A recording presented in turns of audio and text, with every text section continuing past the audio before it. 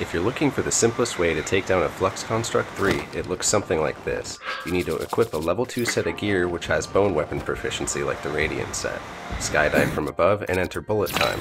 Fusing Gibdo bones to a triple shot bow like the Savage Lionel bow, you can spam against the vulnerable block in order to take him out before he wakes up.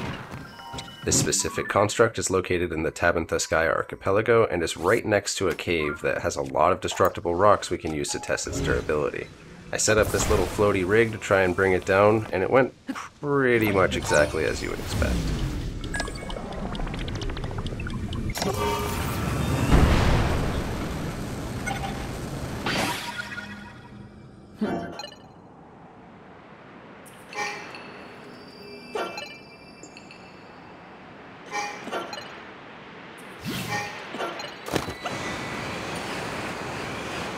Tanagar Canyon West Cave is a popular spot for manually triggering blood moons, but we can also use these rocks to smash the flux core against and see if it breaks.